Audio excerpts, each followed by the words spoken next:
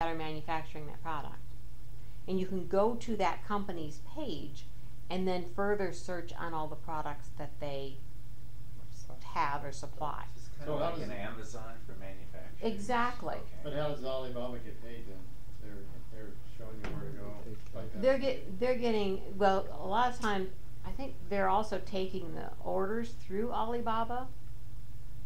They just know that you're somehow Right. They're So like a contacting portal, them through, I guess, a portal to make it more efficient. mm-hmm. Yeah, so, or they, you know, like a lot of intermediaries, they take a percentage of whatever the manufacturing is. Mm-hmm. Because the manufacturers, they don't have salespeople all over the world. Right. So if a rep brings them someone, they take a percentage of whatever that manufacturing cost is. And that's a pre-negotiated thing because the manufacturers, that's how they get their orders. And it doesn't cost you any more. It would probably cost you more if you didn't use an intermediary, believe me. Because you'd get the wrong product shipped, it wouldn't be right. Intermediaries are really invaluable. So have you worked in where you had to work with some customer service stuff where you had to return things or things weren't right or Mm-hmm. they are reliable? Not with Alibaba. Okay. Yeah, with another intermediary here in Denver that was sourcing things in China, yes. We went through them, and it really wasn't his fault. And the manufacturer took care of it, so it wasn't an issue. But from my own experience sourcing from China, I've never had one order come correct. That's the norm, not the exception. So when they give you a quote of 3 months, make it 6 months in your mind. Or some timing. Or Yeah. some timing. Yeah. Right. Yeah, I did some consulting with a manufacturing company. Let's say it's Steelgate Steel up in Commerce City sometime ago. They manufacture iron rods for like railings and stairway things, and also fasteners for doors and fancy hardware. And unfortunately, before I got to them, I came in to do an overall analysis of their marketing, give them a report on what they needed to do, because they were going in all different directions.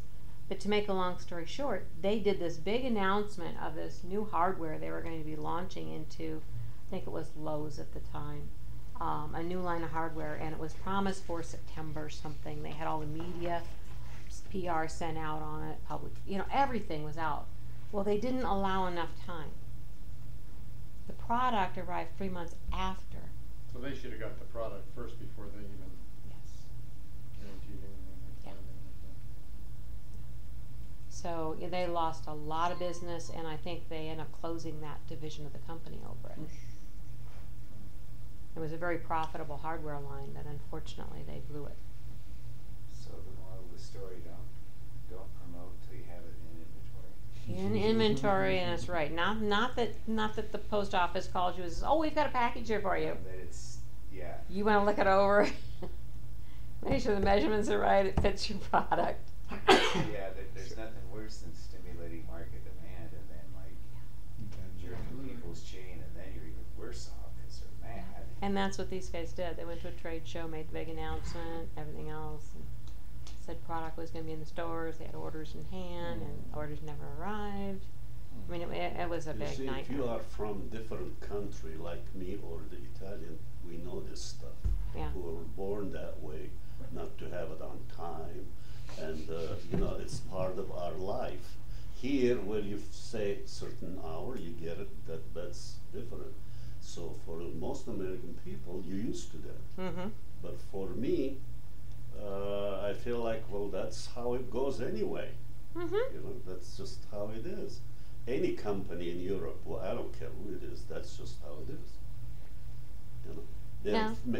find an excuse, whatever excuse you want, they'll find it being late. It's really normal. When you say 3 months, that's not bad. Your customer should know that you need 6. That's right. Yeah, the customer should know, that's right. It's So like how does Mexico, mañana. But how does that work then when you get on the legal side and you have There is contracts? no legal side in Europe. No, there's no legal No, side in there's Europe. always Set it find up. a legal excuse to Yeah. take care of it. We have more attorneys here than any country in the We have more world. attorneys Right, in you know, Denver to per do- person than anywhere in the world. Yeah, Yeah. to Think do about it what? like that, so. You know, Right. so it's really, what you're saying is not I mean, only in this country They're you not feel like you advocates. wait for the light to change, you pass. Right. See?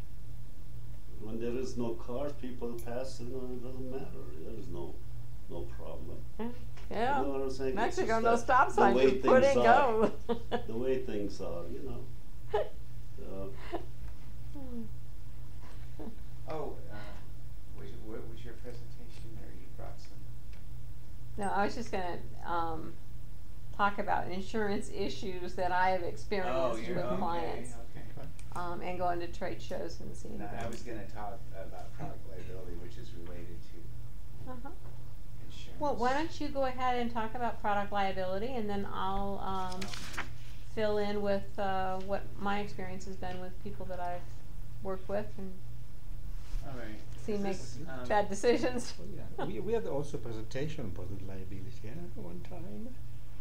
Yeah. I think we did some Yes, time we did. ago. Somebody- Yes. It was the spring pot. Ahern Agency Uh-huh. is another one we had. Yeah. But usually for inventors, the first insurance issue is product liability. That's like the first thing they think of instead of like general business, slip and fall, premises, or litigation liability. It's product liability. So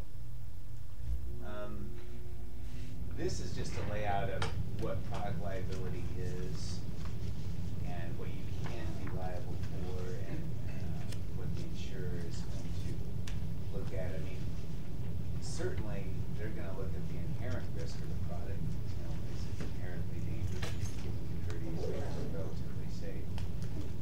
The other thing they're going to look at is your volumes.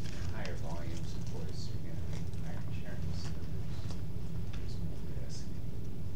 So what you can do to protect yourself on your side is to have the right cautions and warnings on the front in the instruction manual, and take other steps in the design to, I guess, make it basically more idiot-proof. So anyway, the background on it, Uniform Commercial Code covers most products that are like off-the-shelf stuff. Custom-made products usually have a contract with someone, like make it special for them, and then you're gonna have liabilities and warranties and everything here. But for run-of-the-mill products, the Uniform Commercial Code applies, which is a standard code, so people don't have to go through contracts each time. But there's an implied warranty there for what they call merchantability, fitness, and title. So merchantability just means that you have the right to sell it, and you're not selling stuff. Because, you know, sometimes this happens, people sell stuff they don't know. And title means that it's got a clean chain of ownership. When a newly manufactured product, it's usually no problem, because you're creating the title ownership. But when you change ownerships, you have to keep a record, like vehicles, certainly. And then fitness for a purpose, that's the warranty that it's going to work for what it's afforded to do. Okay, in a reasonably viable manner. So that's what you're mostly concerned with. So this is, we call this torts, which is kind of weird because it sounds like food. It's basically when there's a dispute between you and somebody, you don't have a direct contract between you, so it's an implied warranty you make for fitness for a particular purpose. So there's a lot of statutory law on this, and you want to research if your product has things like this. Like certainly things in the pharmaceutical area, alcohol, cigarettes. There's already regulation on product liabilities that you need to be familiar with. So you got to know if there's some of those in there that you have to account for, although your product may not have anything. The statute of limitation usually runs about 6 years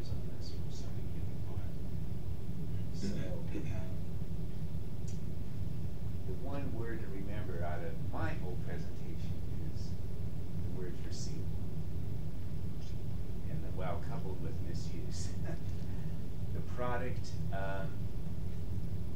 You have to try to anticipate how people are gonna mess up using it. So that's unforeseeable misuse, and you have to like account for that. Although, like a kitchen knife, there's really nothing you can do. People are gonna perceivably misuse that to murder someone, but you know, a lot of products, like say a lawnmower, you know, it has a dead man switch on the handle, so if someone tries to pick it up and trim their hedge with it or something, you know, the motor will blow off because they're not holding the handle, and there's a guard, and that sort of thing. And you know, you can research, probably Google and maybe even litigation histories to see what foreseeable misuses are. I mean, they have to be something that's normal but not outrageous. And so the best histories on cars, of course, a foreseeable misuse of a car is an accident. But how severe of accident? So a rollover is not a foreseeable misuse. That's extremely reckless driving, and the manufacturers are not liable for damage and death in rollovers. But foreseeable misuse is a 30 to 40 mile an hour head-on collision, rear-end collision, and now side collision. So someone blowing a red light at a city intersection and hitting, that's a foreseeable misuse. So they have to design for that so that the car doesn't blow up or severely injure people in that situation. And that's where you get collapsible steering columns, collapsible bumpers, airbags. So these things, they're all good for, you know, moderate speed collisions and the car not completely collapsing or whatever. Because obviously there's a lot of litigation history with cars. So you kind of get a feel for this. You familiar with the Corvair story? Did you study that history of the Corvair and its product Yeah, liability that policy? one, I believe Corvair is what, and Ralph Nader is what is responsible for the collapsible steering column. Back in the early 60s, well, probably before 1960, I mean, safety equipment in a car was headlights, taillights. That's about it in terms of, you know. So the Corvair had a rear engine that was a flat opposed 6 rear-wheel drive. The front was the trunk, and was common in those days. They had a solid rod steering wheel. Went to a steering box, which was a right angle burn gear, and it converted the steering rod turning to an arm moving the wheels. Well, all cars had this, but regular cars had a frame and an engine, and the steering box was back kind of beside the engine. So they got in a head-on, you hit all this other stuff first. The Corvair, the steering box was right up there behind the front bumper, and there was no solid structure. So when the Corvair got in a head-on collision, that steering rod, you know, just popped up and pushed the steering wheel right into the driver, solid, and usually like collapsed their lungs.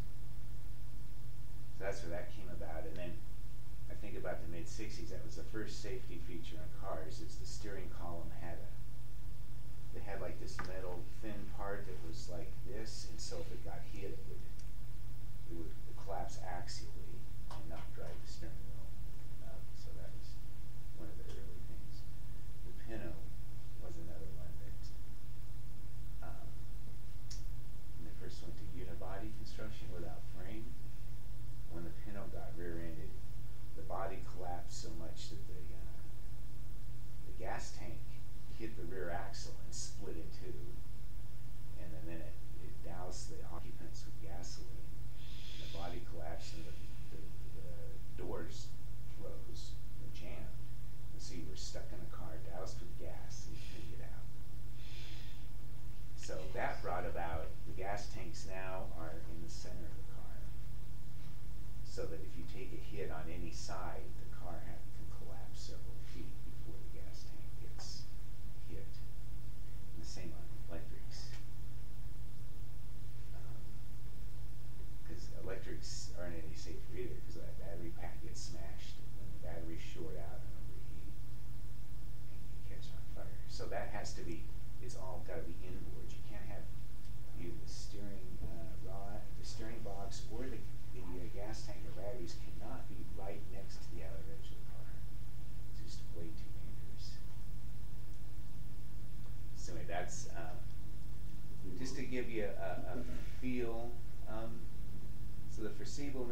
you're supposed to design to accommodate,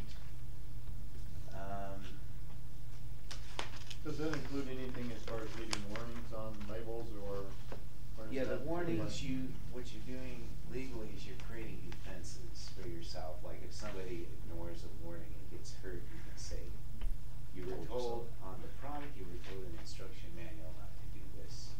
So how much of that needs to go on the product and then how much of that can be in the manual? And how does that affect marketing as soon as you start putting all this crap on your product? Yeah, you Those have to, warnings. you don't want them too long. They have to be kind of short and to the point, but I've got some information on that. You gotta kind of pick out the worst ones. And the other thing is, so the warning, you're telling people, don't do this misuse. But there's another part to this, is that you're telling people, don't do this, we call it material alteration. Don't break into the housing and monkey with stuff.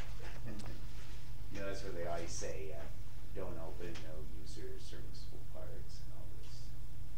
So, you don't want people altering stuff because it's designed to be a certain way.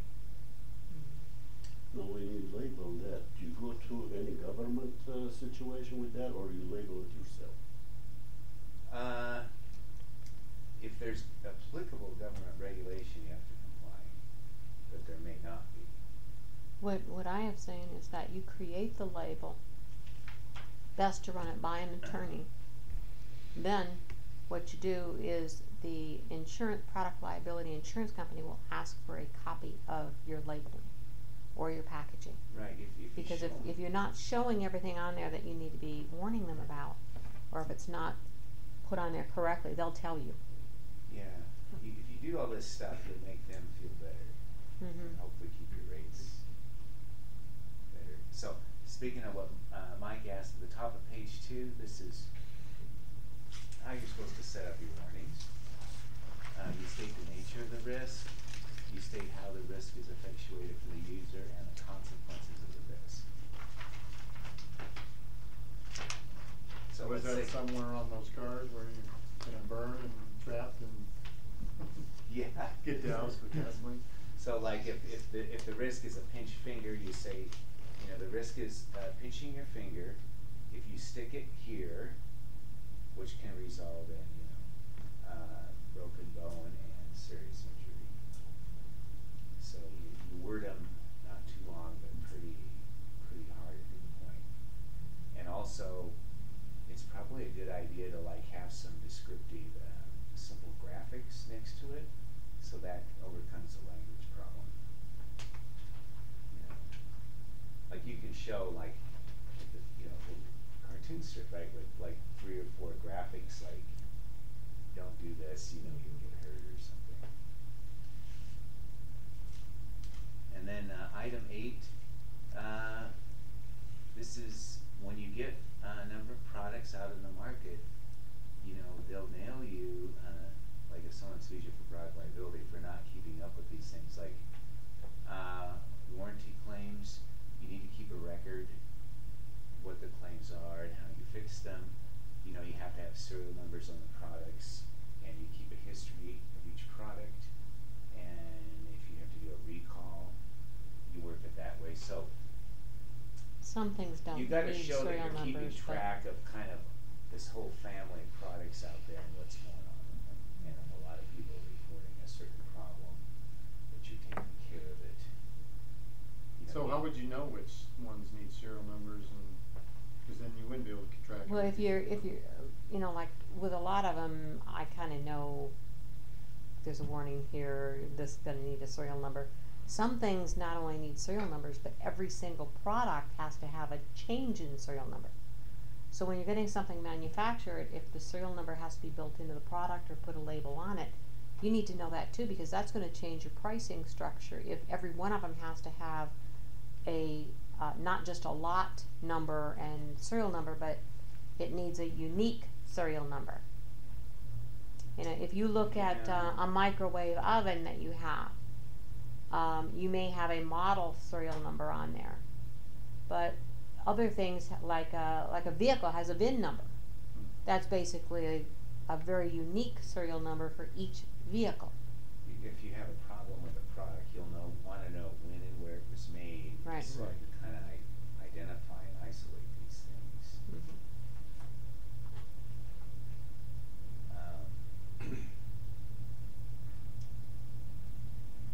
And, you know, recalls, they get political and they can be costly. Sometimes they're government required, certainly in Mhm. vehicles or something, but on a regular product, I don't know, it can probably be good PR if you word it right. You know? But it's something you need to keep track of.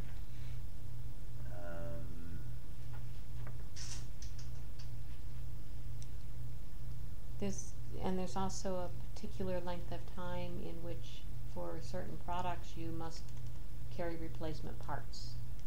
And Yeah, and I'm not, 5 years has been kind of a rule of thumb, but is there a strict regulation on that, or is that pretty open? I think it's pretty much per product. There's 10 years on cars. Yeah, that's what I'm saying. Some products will be different than others, but let's say you've got a bread maker or something, it may be 5 years that they keep, replacement parts available. But another thing I found is that some home appliances, like, a good example was I threw out a bread maker because the paddle in the middle of it was busted, and I was told they don't make them anymore, so couldn't do it. How old was it? Oh, it's probably 7 years old. Okay. So, got rid of it, took it down, I don't know, Goodwill or probably Jefferson Action Center or something. And it was probably a year later, I bought a new one. Found out the paddle that's in the new one, it would also fit on the old one that I had. So whoever got that, all they had to do was order a $5 little piece to put in the middle of it, and they had a working bread maker. So, just because they don't make them for that model specifically, it made me buy a new bread maker. So, look You at... never had it apart, have you? See, that's why you don't know what's happened with that. Yeah, Well, How it's not- would it's I not know? a big piece, Yeah, so I got a new bread maker. That's part of American system. You throw it away and get a new one. Exactly. Mhm. But it really makes you angry when you find out that. That's why you don't find too many shoe repairs around here. Well, have you ever gone to a shoe repair place That lately? costs more than your shoe you buy. Exactly. That's what I know that. They just pitch the shoes. It I didn't know. used to be that way. You're in love with the shoes, then you pay for it. Yeah, I took a nice pair of shoes in to have a heel fixed on it. And when they told me what it was going to be, I said, nope, those are gone. The point, is anyone here familiar with punitive damages? That's when the court penalizes you over compensatory damages. Mhm. So GM's facing this now, but they're penalty damages. So you don't want to get trapped into this. If it's proven there's knowledge of a product defect and you just didn't do it, that can be a problem. Yeah, you don't want to ignore it. So that would be, GM's, like the Cobalt key issue. Now that's kind of interesting. That gets into another foreseeable issues, because I don't know if anyone's followed that closely, but it caused some accidents in that the ignition would inadvertently shut off to the car when you're driving. And so these days with all cars having power brakes and power steering, your steering goes really hard and your brakes don't work very good, so that's dangerous. And if you hit something, the airbags would not activate because the ignition switch is off. So some people got hurt bad and some got killed. Well, the deal was, you have the key, and so for its normal use, it worked okay. But the deal is, when people hung a whole bunch of stuff off here, you put it in, you cause, this bending, overturning moment. And, some people are ridiculous.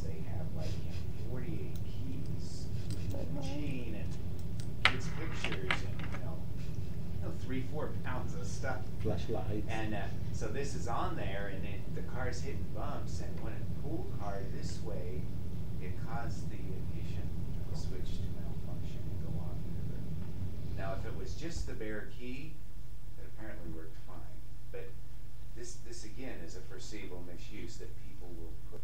So how did they change that? Did they change? They the had to position? change something inside here. They had to beef it But up. you have to pull it out harder then, right? I mean, Well, they just strengthened like the little I don't know, the fingers that hold this so that it can handle like up to 2-3 pounds of weight. Stuff. But you know, that's a great example of a foreseeable misuse. Like the product worked okay with the key alone, but given that people put all this stuff on it and it's just hanging there, the car's hitting bumps and you get this even. I always kid my wife, I'm like, I'll use my key.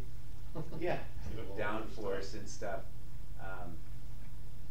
that caused a problem. And so GM is definitely liable, because that's a foreseeable misuse, to overload the key fob. It's taken so many years to get to that point, it seems like. They knew about it a long time That's what I ago, mean, but but it they got just lost did in the something, right? bureaucracy of a large Wow. organization. It just didn't happen. Maybe they went cheaper with it somehow. Well, 'Cause actually, it's, we've been using car keys forever. Mhm. Never happened. All of a sudden happened. well, I But it think, was probably I think the way it was people have designed. loaded the key fobs up more out of the last Yeah, you're 10 right, but years Mhm. than you they know, used but to, it but- could have happened in the past.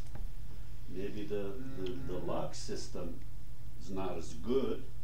We can say it that way too. Well, I I know you're saying uh, putting too many things is not the good. internals of Well- the key are, plastic instead of metal too. Well, if you look at the difference in a vehicle key versus a house key, in the thickness of that. I mean, a house key you're just going to use, it's not going to stay in the door and hang. There's not a problem if it falls out. But look at the difference in thickness in those two. And the thing is, the length of it is what kills you, because the longer it is out, the more that pull down Mm-hmm. affects. Cars in the old days had a little short key, Yeah. much smaller key, because it didn't have the electronics in it. So if you were over in, like Europe, would the liability be a lot less over there or not? I have a comment about that. They don't have tort product liability, they have regulatory product liability. So if the manufacturer complies with government regulation on product design, they're exempt from liability. So the government's controlling the design of everything. Here, we have kind of a hybrid of that. We have regulations on some stuff, but not everything. So, the regulation compliance thing, if you comply with the regulation and someone gets hurt with the product, that's a legal defense for you. Say, I was in compliance with the regulation. So does it typically go to a jury? Yeah, it can be jury or judge.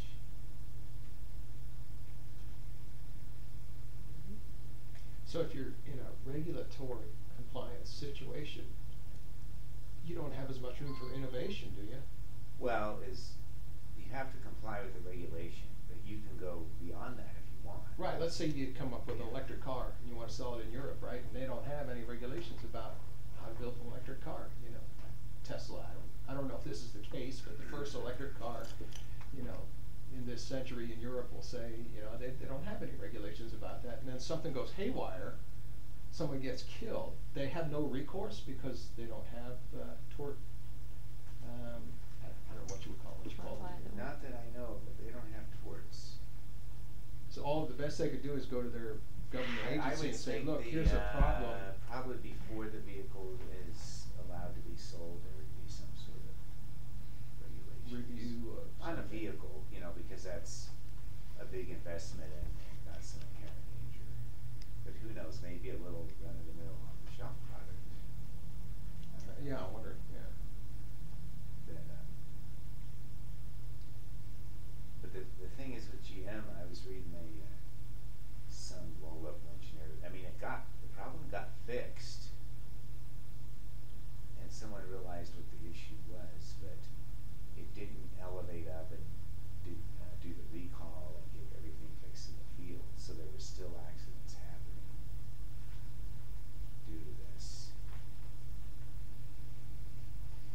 rental was another issue. Yeah. I owned one of those years ago too. Yeah, so You did I, know, a they long said time ago. that the fix was like at the time $4 or $5 a car. It was like peanuts. But some executive, you know, he's responsible 4 or 5 times 300,000 units a year, you know, and all of a sudden he's out $1 million, and now his department looks like it's Well, losing money instead of making money. You know, they would weigh risk because it's kind of interesting, the product liability insurance, the way I understand it, you know, of GM and Ford, they do not buy product liability insurance because it would be outrageously expensive. They just self-insure. And they figure, well, we're going to get sued a few times due to things happening, and we'll just fight each case. And if it's occasional problems, probably that's the best way to do it. Yeah. But if it's a problem that starts repeating itself and becomes common, you know, then they can go into punitive damages and really get fined heavily. And if a court assigns punitive damages, who gets that money? The victims. The victims? Okay. Yeah. You're their attorney. And their attorney. Yeah. I mean, the lawyer will take, depending on how far the case You goes, bought that. 20 to 40%. Mm-hmm. Or, you know, those things usually go into class actions. So that's like you have, you know, thousands of people with the same issue. So then the court will set the legal fees. It's not a percentage. It's a big group. But that's, those things can be, you know, PR disasters for the companies. They don't handle them right. Do you remember the ValueJet plane crash in the, I think it was Florida or Georgia or somewhere, where they had the oxygen bottles that That had been was in shipped the on the airplane? Everglades. Yeah, Everglades, that was the cargo car. Yeah, yeah. And they had That was a since- subcontractor Exactly. that did that.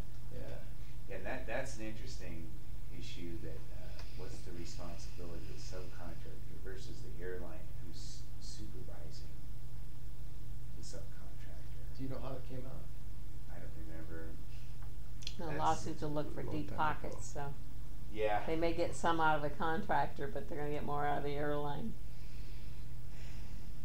Even if And it's they, the contractor that did it. Yeah, the airlines, they carry insurance on that. But, probably the subcontractor, you know, didn't have deep pockets. Sometimes I think what I've seen in business is corporations will intentionally hire a subcontractor just to have that insulation. They like to Mhm. keep, You know. Yeah. like liability barriers. Yeah. And then, Mhm. you know, they can be pierced, but, you know, can take some extra work. But the problem with that is that your coordination of information just gets worse. Mm-hmm.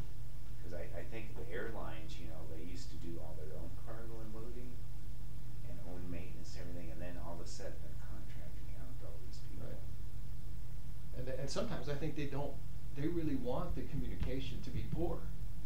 So that they Like, can if say, well, something we goes didn't wrong, you know. can go, it's those guys. Yeah, it's Right, so we yeah. didn't know they were not putting the bolt in correctly. We didn't know they were using this fake bolt from China. You know, how could we know? They won't communicate with us. They don't speak English. You know, is that a valid defense that's been used? Well, I guess it comes down if it's reasonable to not have that knowledge. And, you know, the responsibility of it, you contract with someone, you still should have responsibility for their final. I always think it's interesting, it could end up in front of people just like us making that decision, you know, and as a jury. So they're making gigantic decisions that they may not even understand Mhm. totally, but it comes down to just people like us. So Mm-hmm. that's interesting. Well, there's I guess I would call it a distributor here in town. I don't know if you're familiar with Bennett Bolt here in town. I'm not even sure they're still in existence, but they were buying bolts offshore from China and Taiwan. I remember that.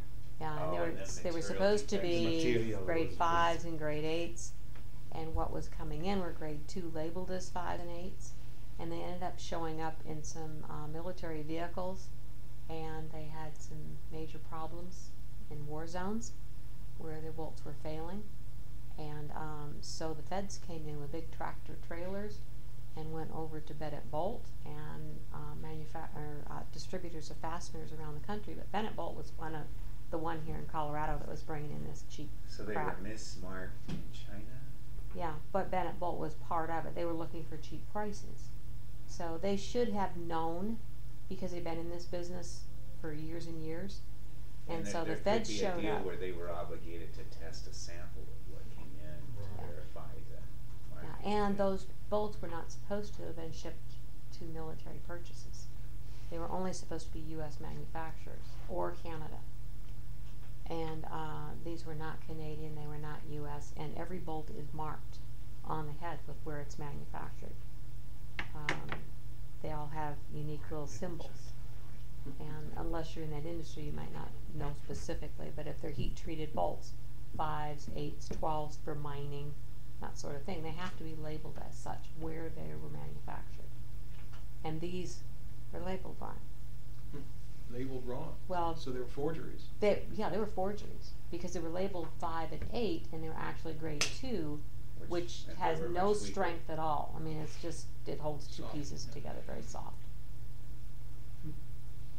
So they came in with big tractor trailers, went into Bennett Bolt, loaded everything on it, and went off to some federal lab someplace on a military base.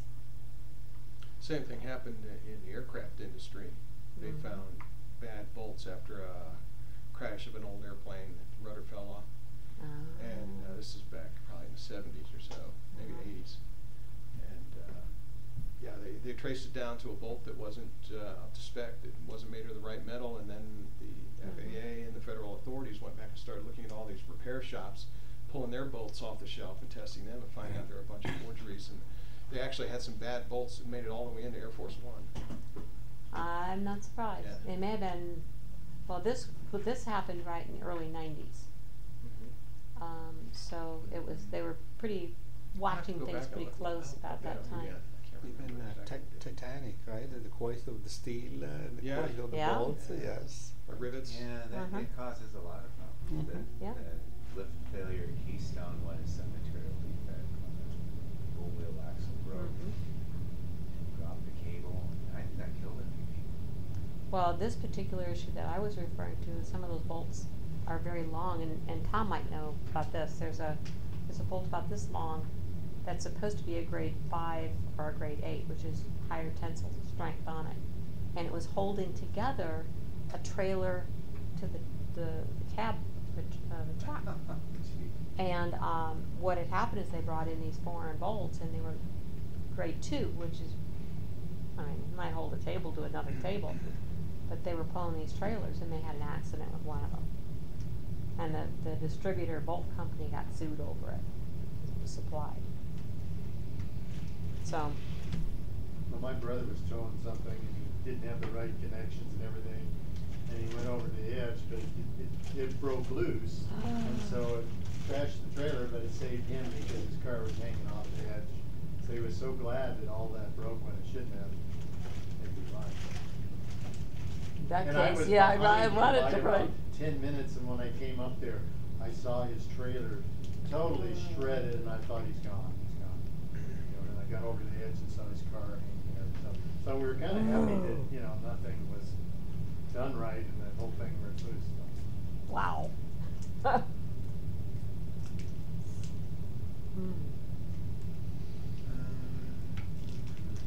I guess one last thing I'm gonna say is whatever features you promote of a product, like its strength, weight capacities,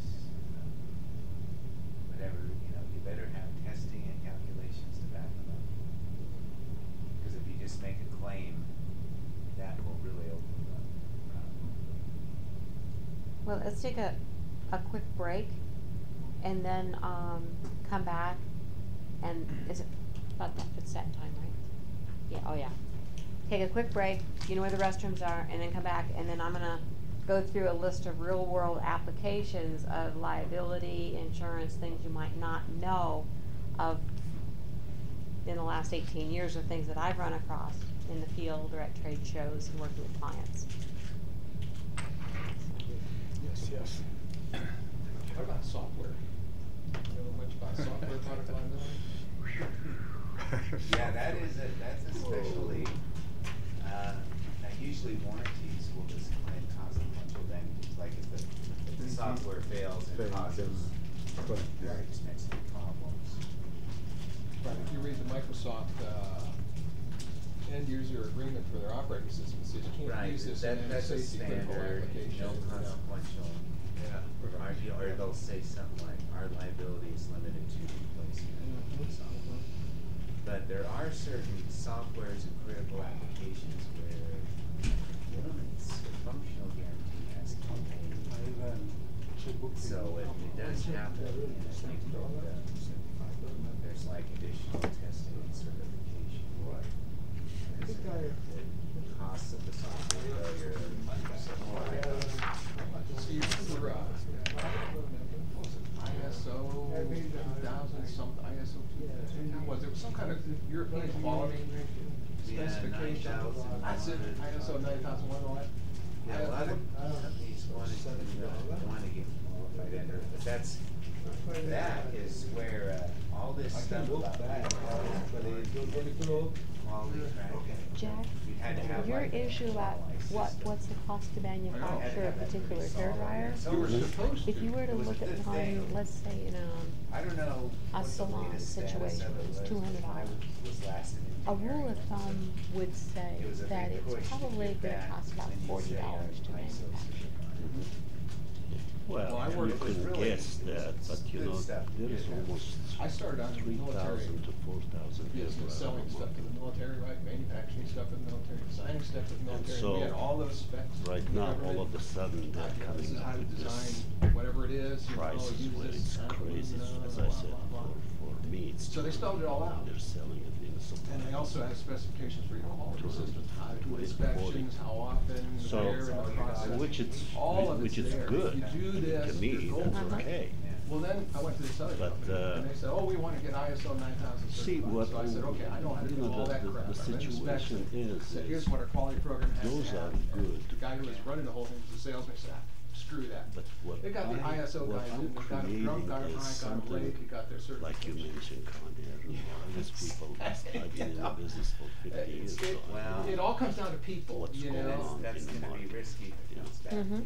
Yeah, My but that's creation, just whatever the I'm way they doing play the is, game, and that's why I don't work there Con Air anymore. doesn't know, doesn't do it. Con Air never worked behind the chair We don't to have any, know Con Air. hairdryer how it's supposed to work. For 50 years, my arm, this arm, why it's damaged from holding it, why it, and not just me. Ah, don't worry. A lot of them, as soon as Sorry, they're about yeah. 40, 45, their arm doesn't do it. Really? Because that hairdryer 8 hours a day, and it's not just holding it, it's shaking. That's true. I Oh, never, yeah. I never did think that. Oh, Yeah. yeah. Shoulder, So, right yeah. here. So how, The hardest did you start part out in is a engineering? lot of people, they Oh, don't yeah. know why it Yeah, I hurts. retired as They feel like it's a engineer. physical Okay. problem. So I worked, They're going to sleep in the all night, this that stuff, pain, and they, you know, they can. yes, I did the So anyway, warnings and So I'm instruction trying to come up with a manuals. solution for that, making it better. You know, our That's my products for design, business to there's business. nothing on the market. yeah. See, nothing, it's just, yeah, it's something, if you take the phone and talk to somebody, they don't know what it is. He's a salesman, you know, like I go to the Las Vegas for a convention, there's, about As a, 300-400 software hairdryers. consultant. But maybe there's something new, there's nothing I new. had Well, some customers who's that selling? It's a salesman. made Do you me know un- anything about it, how it works? I anything? don't. And none It of made them me do. uncomfortable See, with what the I'm way they saying, were so running what their I'm business doing is To the something point where where I decided I didn't want to do business with them anymore, because I knew if The something weight. happened, they would try to blame it on me. the Yeah. balance And of just gotta where stay the away from handle that. is, Some people are, why is, Yeah, you know, yeah, they're yeah. all gonna blow. You can see they're just rolling the dice Whatever every it day, is, and one hoping of them that it gonna comes break up, one month whatever they before and want. after, and this is not a big problem. But what it's doing yeah, to that's, people, you know, that's what's business really, judgment's a difficult one. But your design would relieve that? will help a lot. just like if you drive from here to whatever, LA Mhm. in your car, what It's are you a gonna little be, tricky. how is your back gonna react? You know, when you take a chance. So what do you do for that? And how You far tell me. to go Get out with and it, stretch more trying to- out. what I try to do That's is one of them. Get to But know you somebody, change work the with them a seat. little bit, Right. come up They with To some the modify little small it. back. projects, Okay. do that, Your see how driver it works doesn't have out, that see how well we situation. cooperate To with each other, change see the, how they so the position will quality, change, so you know, that will they give you let me do a different good that's job. true. muscle. And some of in them your don't, body you know, to and change. those are the ones I have to, you know, You I really don't have understand? time to work on another Because when you project. are driving, You know? you hold in your drive I got a new for 7 hours potential client Uh-huh. days, feeling out which right is now, it's kinda 6 strange. days a week, Mhm. that's just, Yeah, feedback. that's one of the reasons, and the way Mhm. it does and what it is. So when you talk to I mean, some you of the can big develop companies, traits. Conair makes cheap Profiling. engines. Uh-huh. That's what Conair does now. Right. Before it was good. Now Yeah. another people making now they're doing it Yeah, and I started Italian my style. career They're putting designing Ferrari stuff for the military head marketplace, drives. qualities. Okay. And they'll have a Ferrari Back then it was label on Oh the my head drive. God. You know? It's got to Now, do work. they have By something to do name. with, Got to work. with They don't really Ferrari, care or what it do they costs. use their name? I They just don't don't know. want it to So break. what I'm saying is, Unexpectedly. what I'm looking is, right now I'm designing it. Cause that's a higher. I'm Good. gonna cost have a, than- I'm gonna have a proto, which Then I moved into I will commercial make business. sure It was much more like, I'm satisfied. I'm yeah, gonna work with it Mhm. myself. the brakes I are still safe. do it, We and I sold go the to oil work, company, I mean, you know, petroleum. and I will see how it's work. Mhm. And, you know. And I'm gonna they're kinda try, the see same way. what's They wrong with it. It's not gonna be liability. perfect. I mean, I'm they gonna don't make care it that perfect as much as I know how. Mhm. Not too much Well, it about sounds like it's If their process gets. a good product, especially for somebody who's been in the industry for some time and they start Right, feeling this. and it's nothing like it right now, as a Cause designer. you know, you have this whole Right thing now, going with all this. right now, like everybody says, so what's so special about it? Well, you know, I can't explain to you, Right. Then you but get to take it's all this different than any Uh-huh. other drive you've seen on the market, which there is, as I said, Yeah, it's hard to 3,000, I start it could all say up again. about 8,000 or 10,000 they drive. Well, You know, I and would there say is, you it- know, and every household will have one or two. I mean, Those just sitting refineries, I there. was never really And, comfortable. you know, surrounded by sometimes you millions get of tired, you gallons put of it down gasoline. and you start My son It's did like- that, They don't worked know for why. a couple years. Some of them they're big, some of them they're heavy, yeah. some of them they're too long. Why is If it something too long? goes Why wrong, it's it's too just heavy? gonna be What's like the a big reason pile for of it? shit. Uh-huh. If it's Yeah. light, What it's was cheap, left of where it. is it? Not what it is. Yeah, my Hmm. dad used to sell stuff to A lot of businesses. things. He Well, was in get one of that those design then, refineries, because I some think you get that flashing went off. sourced, The guy you know, he was once working with you said, get a "Get quote outta on here." it, on the Now. manufacturer. Right now, I'm too far away from that. Now, you see, like what you said, Yeah, plus there's if some anything nasty happen, chemicals I go to around. China myself. Maybe the Sure, it's Fukushima gonna be what I want. disaster. Again, I don't The have the legal. Fukushima disaster, following that. See, That's my problem that is the The one? I nuclear had plants on that this blew up, Uh-huh. yeah, and 10 years ago, Oh, and it happened when I'm, Oh. and now, I cannot, Yeah, I don't know about like, that. there's not enough changes I can do so I can the make it biggest look better. industrial disaster in See what I'm mankind's ever saying? seen. Yeah. It's still being And I don't know if I make squelched it, as if far it's as the gonna pass, SDG because I is already concerned. have the It's old finally one. starting to come out Yeah. now.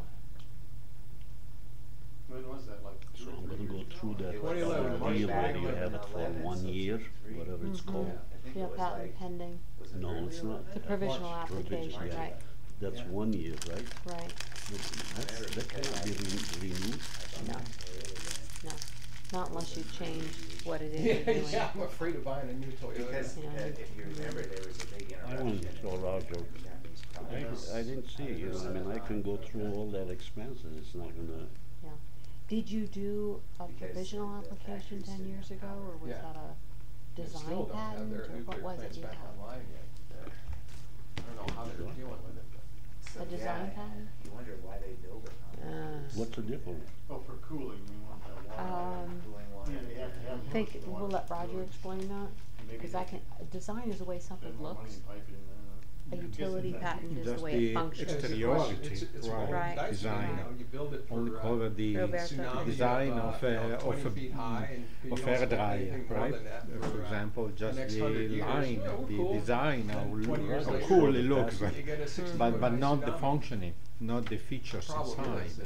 that Yeah. that But your contamination, design they got patent they were could running end one up of those reactors on plutonium, making Yeah, they gotta realize another that stuff, which filing is of a utility poisons for patent. hundreds of thousands of years. Yeah, Obvious. sure, So if they- Roger saw it, let me figure out see what something he better than thinks, that. what, I Yeah. really It's the didn't know risk which, that you risk. which one it is. If Yeah. there was any Risk. hope, I get into it, you know. Because 10 years, that doesn't sound right for It's 14 patent. It's for usually design patents. 14 for design, design and and 20 20 for for, utility. Well, utility. that's really, see what's happened is the patent was good, but my lawyer, I was out of the country, so they didn't get paid. I didn't Oh. get paid, that's what's happened. Ooh. I didn't pay them for How long every ago, year. though? 2000. Might be too late at this point. Huh. 14 years ago, so if it was a design patent, it would be expired. Be expired by Right. now. 2014, Yeah. right? Yeah, but they would still Right. use it as prior art, right? Oh, sure, Yeah. sure. Yeah, yeah. I mean, What do it by nobody right? can make another air dryer. I don't know. Like I'm it? talking Right. the same. And you can't right. either. It's Yeah. public, it's a public. It is, but you It's get no fine. protection on it, Right. and you Oh. can't get another patent because that will That's come my up problem. as prior art. Right. I'm sure Roger probably told you And I that. have to do some changes to that, I don't know what changes I could do for the hair dryer. There may be.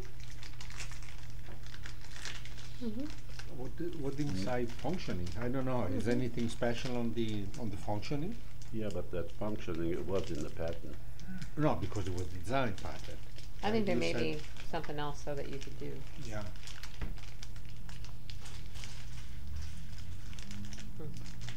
Well, let's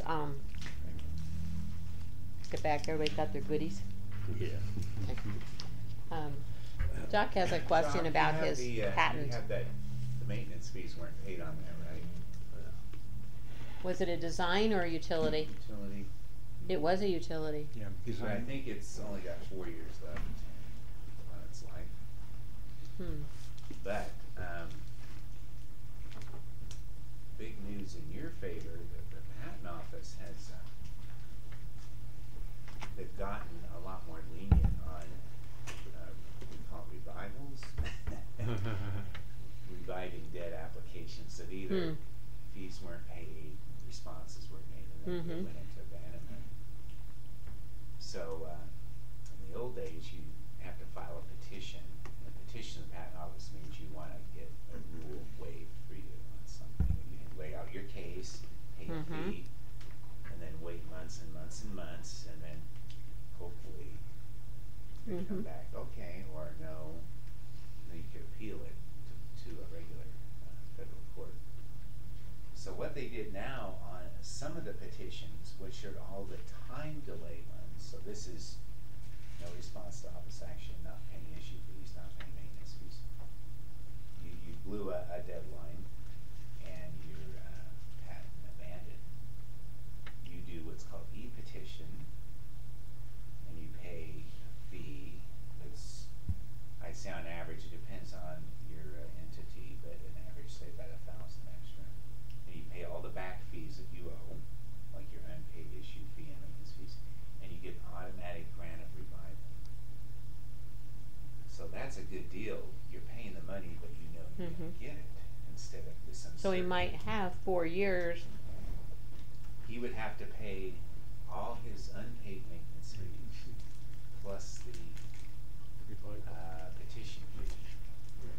And this is, I think we were talking some numbers, it's over 5,000, quite a bit of money. But at least when you pay it, you know you're gonna get it. So that, I consider that very pro-inventor. Well, if that's within your budget, with also the manufacturing and everything else, and taking that to market, that makes sense to do that. But if you're not going to go forward with it, Well, it depends Don't bother. what the patent protecting is. right? Yeah. How about the person that sees that's abandoned and goes and uses that, are they, when they revive that, then are they liable, or are they not liable? I know, there's always someone that brings up that situation. I think they could probably argue that before the revival, they were not liable. If they produced, like when they got notice, if they got a cease and desist and the patent's active again,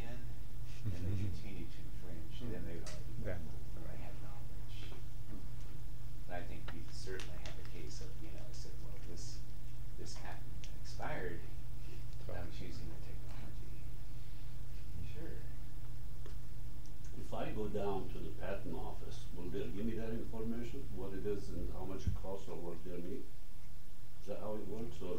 No, you just do it, it's all online. You know, it's you and the server. Mhm. That's the whole point is they call it e-petition. And they're giving people financial incentive to do everything electronically. It used to be you only paid a $50 penalty for filing a paper. Now you pay a $400 penalty for filing a paper. So they're pretty serious about that. And I think it'll probably go to where they just flat out won't accept paper. Mhm. Maybe someone like Jim Poole is still insisting on using paper, but Mhm. You might have to give up and retire. I was starting to go to the post office every other day, so I say, no, no, Mm-mm. right, no more paper. Electronic would be great. Right, yes. Oh. Well, but anyway, that's a benefit. Like, so if you blow a date and go in abandonment, you know, you can recover now just with some extra money. There's no uncertainty in it. let me give you some examples of some inventors that I've run across in various capacities. I think each one of these I have, no, there's one of them I have not worked with, but the other ones I have, or consulted with them on it. One I saw at a Minnesota Inventors Conference where I was a guest speaker there, and I was looking for products to, you know, work with and consult with people. And there was a back traction chair. It was a chair that you'd sit in, and you could adjust it up to give yourself traction while sitting, as opposed to laying in a bed for back, you know, traction on your neck. Did they Okay, grab you? spinal. Where was the pressure to pull up? I think there was a strap that went around, you know, your chest, and then around your waist to hold you into the chair, Okay. and then the traction, it lifted. Okay. And well, anyway, it felt good to sit in that chair and do it. And the guy had been using it on himself because he had had an accident and needed traction, and he didn't want to go to the hospital to have the traction done on him all the time, or to rehab or PT, I don't know what he was going to at that time, to do it. So he constructed this thing for himself, and he went and he actually secured a patent on it. Unfortunately, he went through a particular company that's notorious for doing lousy patents. So the patent he had was very weak. The other thing is that because it was kind of a fun little thing to demonstrate at this show, everybody was sitting in it. Well, when I when I talked to him after the show, because he was in Minnesota, and I said, you know, send me copies of you know, your patent, give me the patent number that's issued, and give me a history of what's been going on. And he said, well, he said, you know, this is ready to go to market. I want to start manufacturing these. I've got the money to go forward. He said, but I'd really like to, you know, eventually license it, but I want to manufacture some and get them out there. Well, here's the problem, okay?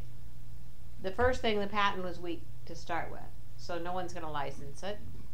The second thing was that he swore up and down it was a class 1 with the FDA, so there wouldn't be a problem with the FDA. The other issue was he didn't have any insurance on it, even his prototypes.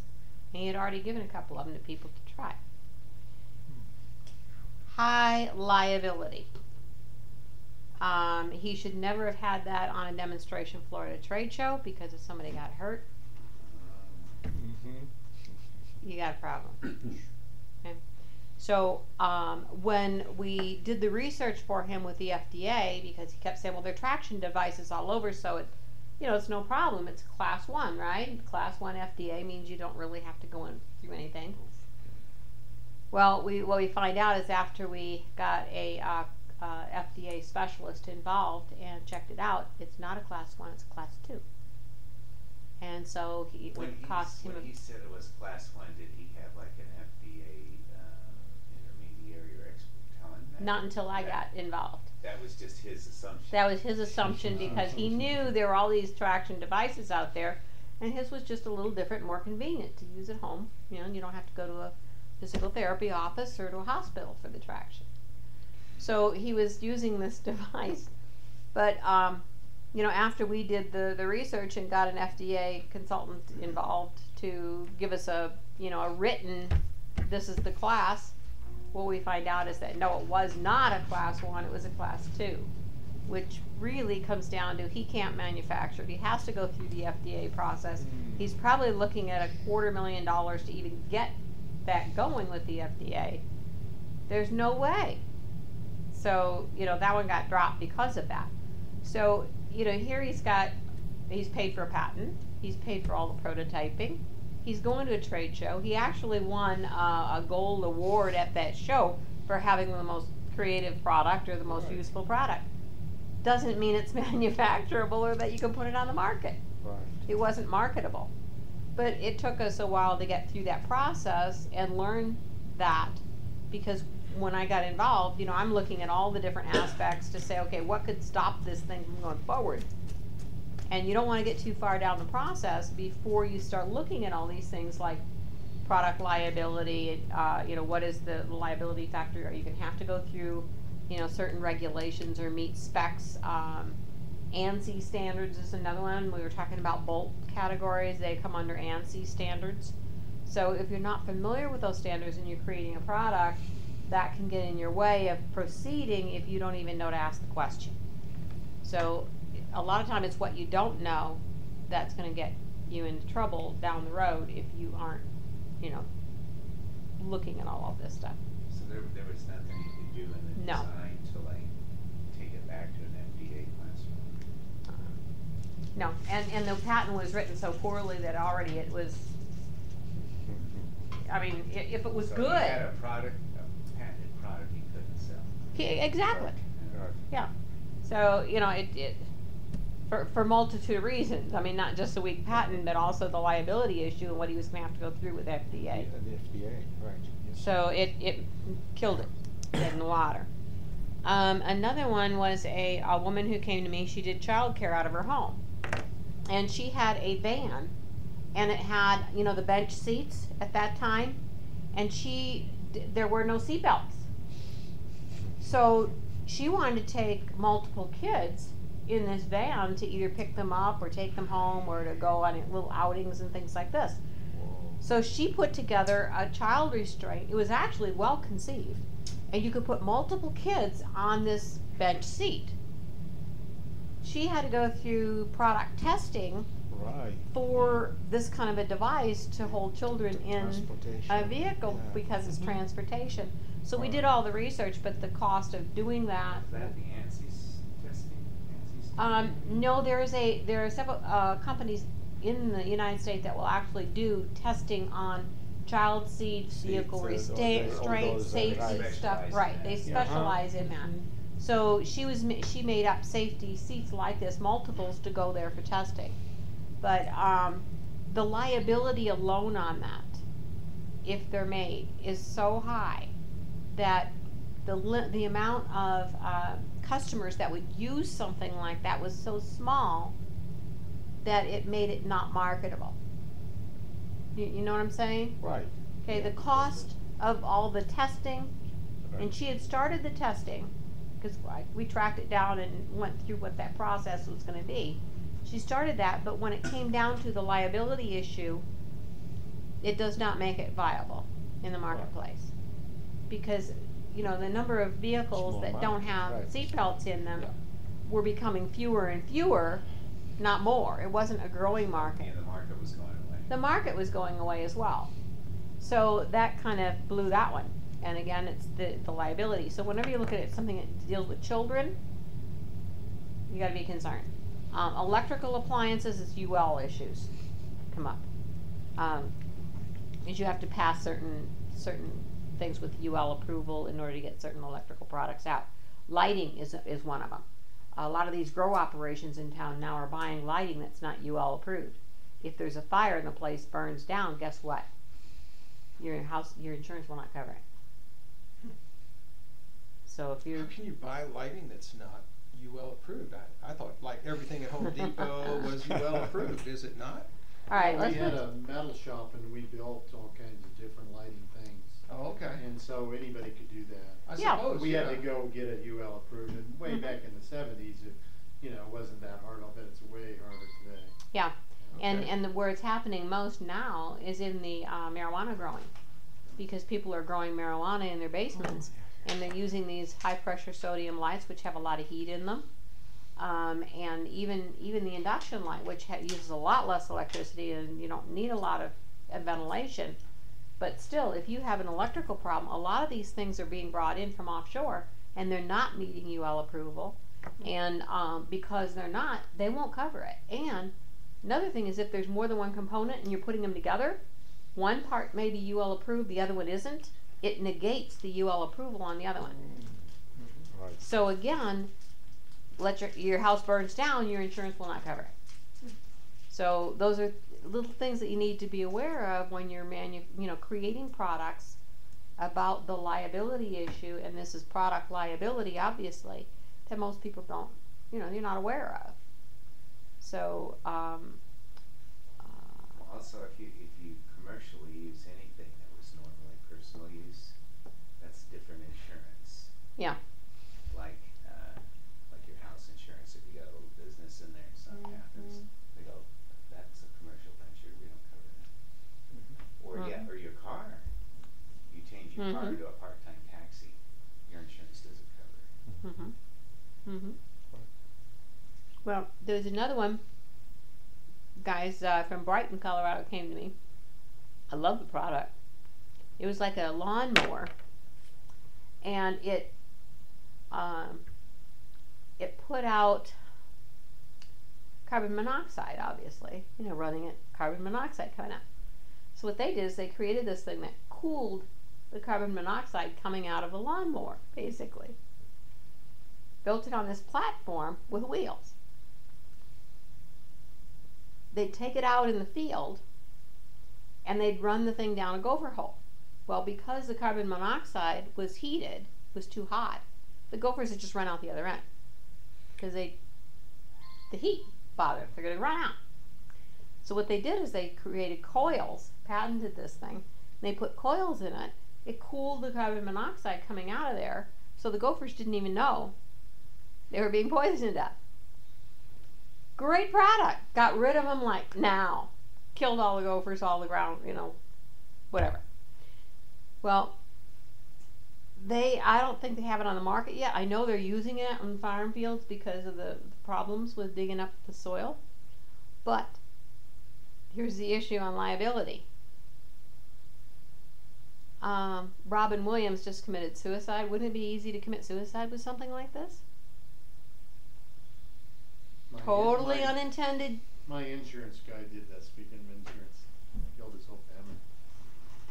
So that's a foreseeable misuse. It's a foreseeable misuse. Okay? So even though they're still using the product, and I think they probably had a patent on it by now, I'm not sure I'd want that. I mean, if you're looking at euthanasia, it might be a great thing down the road if that were a possibility. You just go to bed and go to sleep. But, Well, a lot of chemicals you use to get rid of pests are poisonous. I mean, they've all got this unforeseen, consequences if you use it the wrong way. I mean, it would be hard to use that thing the wrong way. I mean, you'd have to go out and buy it. It's not like your car. Everybody's got a car. That's right. Right? That's right. You'd have to go buy this gizmo, hook it up to your lawnmower. You got to have the right kind of lawnmower. Well, yeah, it's actually the motor was built into it on this frame Oh, okay. because of the way it was being used. But I could see that. I mean, I could see an application that they hadn't thought about down the road for the same product if you're looking at Kevorkian. Yeah, hydrogen cyanide. I mean, it'd be a heck of a lot easier than putting injections in people, right? So there's another. So that might not be a problem. It might be a feature. It might be a feature, right? Could be. Depends on how you look at it. Okay. No whole new market there. That row execution, right? Yeah, right. It probably worked better than that That's execution that what went they- wrong. Right, exactly. Right. But, so anyway, that was, you know, that was another liability type thing that, and a use that wasn't foreseen by them. But product works for what they were using it for. What did they charge for something like that? You know, I don't even know. I wanted to work further with him because I saw applications for it.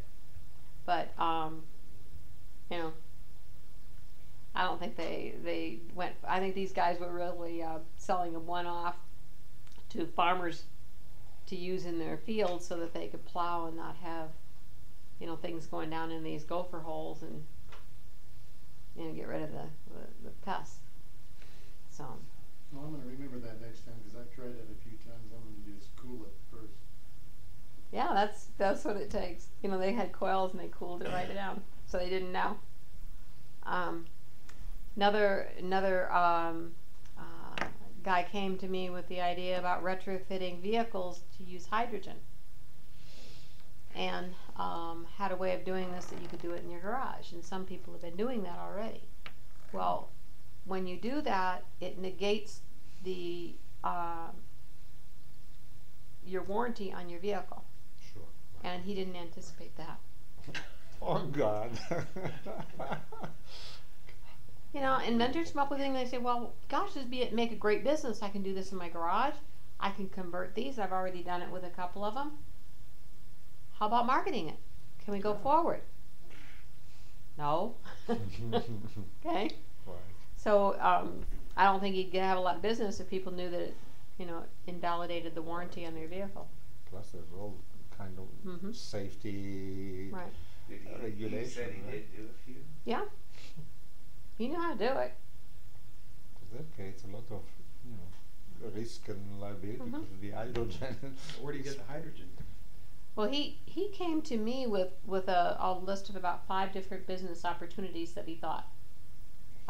He had been laid off of his job and had a nice little nest egg and said, you know, here are 5 business opportunities and I want to run these by you and see what you think works. And the one that I recommended did work. He ended up putting the product on the market, selling it, and ended up licensing the product after it was out there. But this particular product was a no-go. Another guy, and this comes up quite frequently, a lot of people have additives they want to put in gas tanks to improve mileage on vehicles. Oh, yes, yes. Same thing, invalidates the warranty on the vehicle. You cannot do that. Or use different kind Right. of oil. That's material alteration Mhm. of products. Yeah. There was an inventor here in the group, Rocky Mountain Inventors Association, Orneville.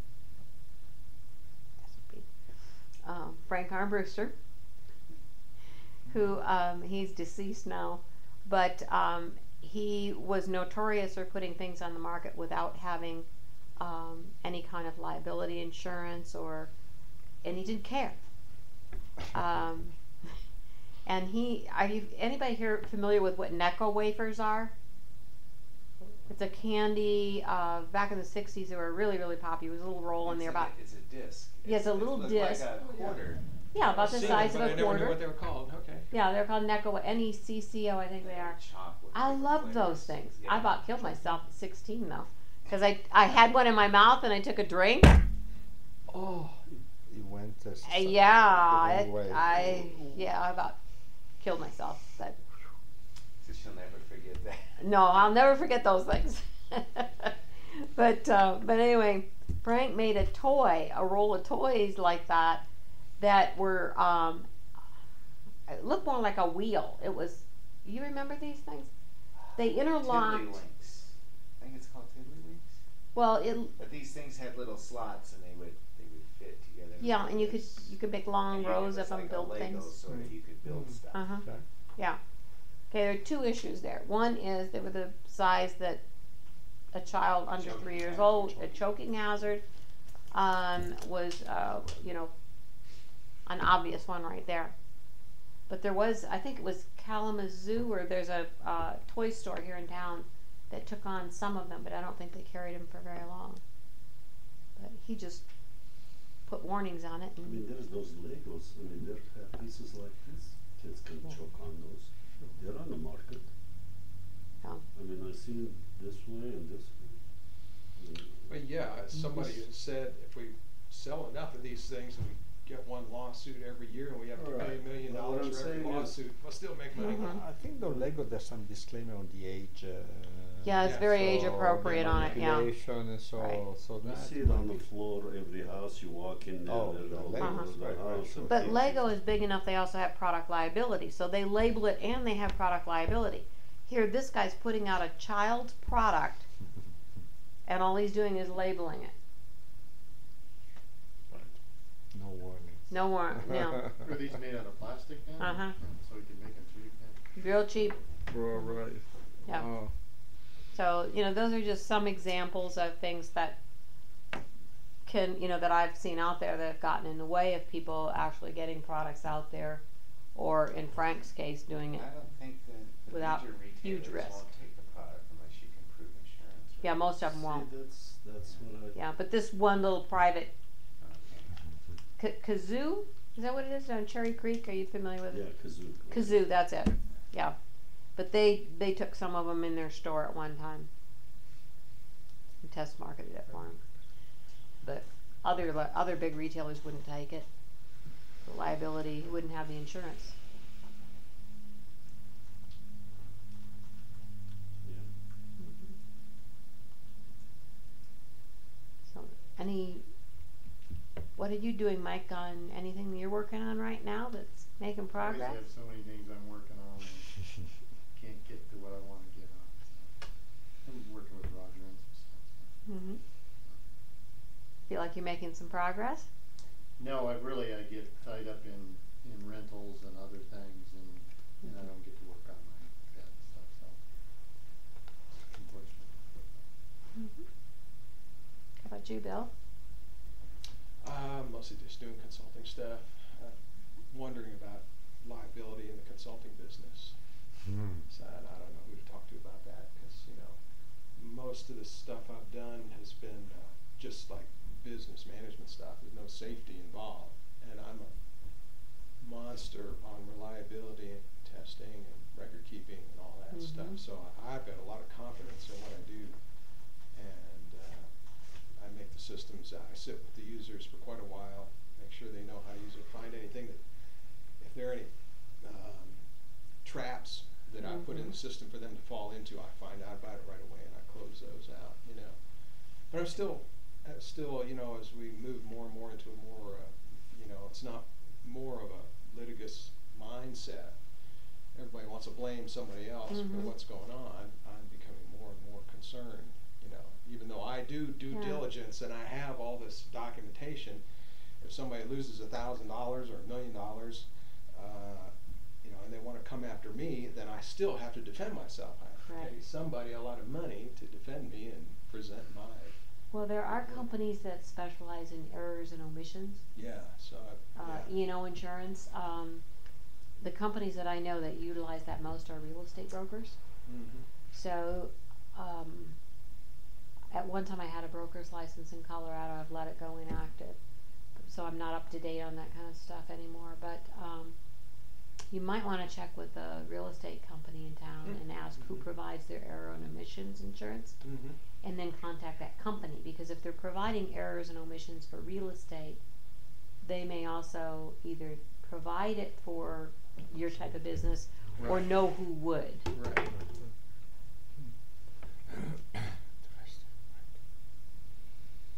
But it's called E&O insurance. And when it comes to consulting, that's what it would be. But Yeah.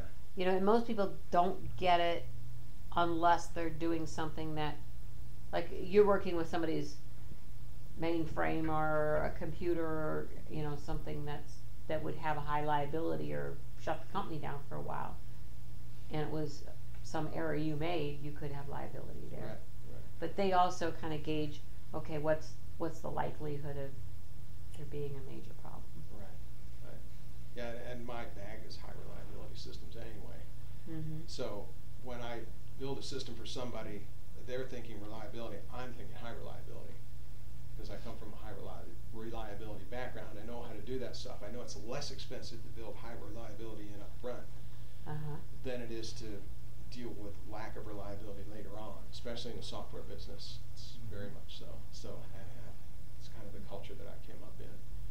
So and I've never had a problem, you know, with my stuff breaking down after the first couple weeks, getting bugs worked out and finding out the users didn't tell me what they should have told me, you know, about their business. So well, how come I can't find this out?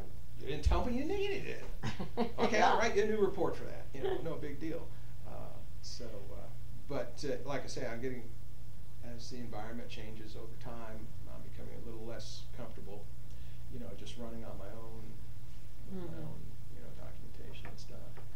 Do you know a real estate broker? Oh yeah. Okay, you could probably just call like a Metro Broker's office or something, and a manager would probably be a good source to find out. Or just type in Arizona Emissions Insurance Denver into Google. Yeah.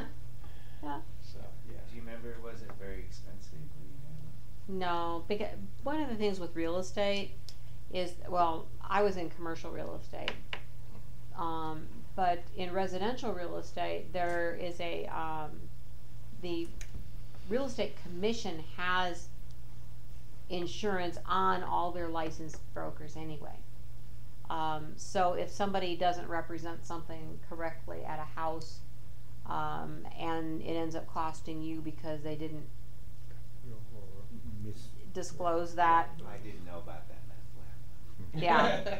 And the broker knew about it. Yeah. Their error. Okay, not that the land or the house owner didn't tell you, but the broker didn't tell you and knew it.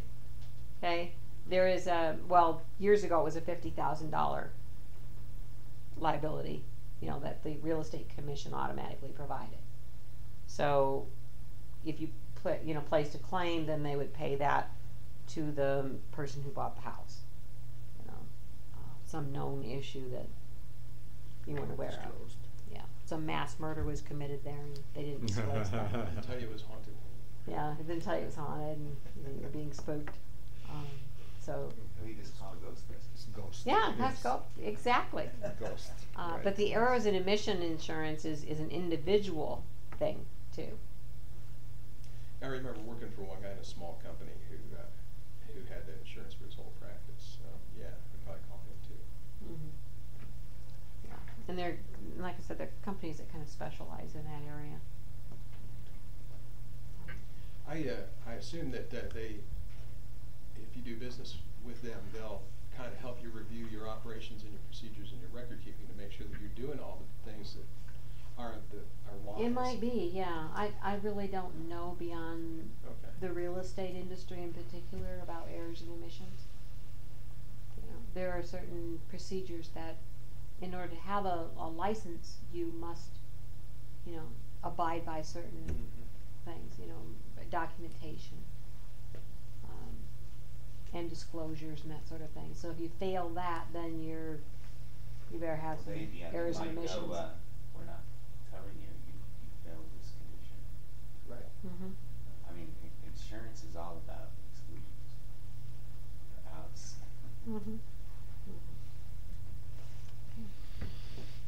So. Or your house fell in a sinkhole. Sinkholes are not covered. Bad.